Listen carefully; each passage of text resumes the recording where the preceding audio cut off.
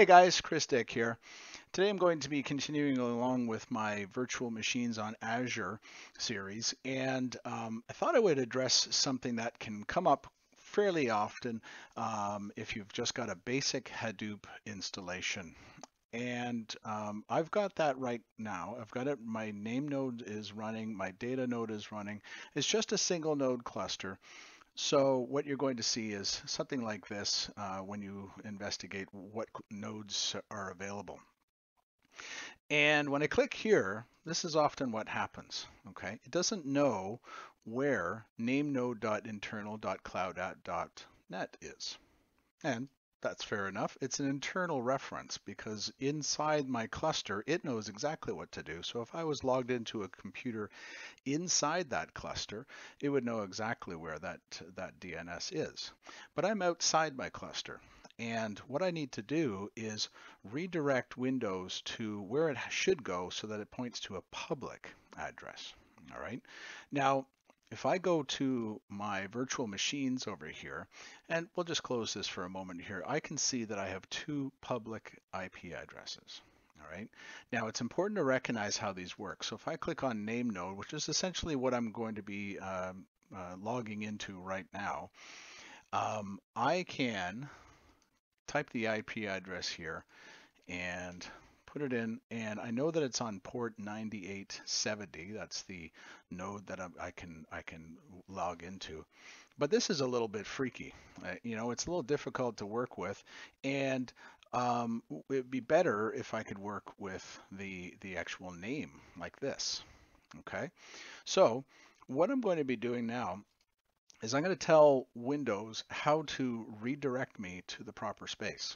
Okay, now the way we do that is we're going to load up a Notepad instance with administrative privileges. Now this is important here to do. I like Notepad++, but you can use Notepad anytime. So I'm going to load up Notepad++.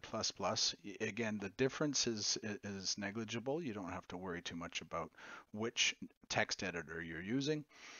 Click Run as Administrator. Once I get to the screen, you'll put into in any of your user credentials, and usually if you're just using a non-business computer, you can just type in your user credentials and you're in. Most of the time, you're already an administrator. For me, I'm an administrator, but I'm on a business computer, so I have to put in my my credentials here that allow me to do that. So I'm going to do that, and I'll return in a moment. Okay, so here we are. We are logged into Notepad as administrator, or Notepad++ as administrator, and I can now edit that file. Okay, this is called the hosts file. It gives you a bunch of examples here, and essentially all it's saying is that if you type in this IP address, this is the DNS that it's related to. Right, so if I typed in rhino.acme.com, it should bring me to something, but in this case, it probably doesn't know what that is. So, and just like our node doesn't know what namenode.internal.cloudapp is, we're going to tell it that right now. So what I'm going to do is I'm going to do a couple things here. I'm going to copy that DNS. And I'm going to go back into my notepad and just paste it here.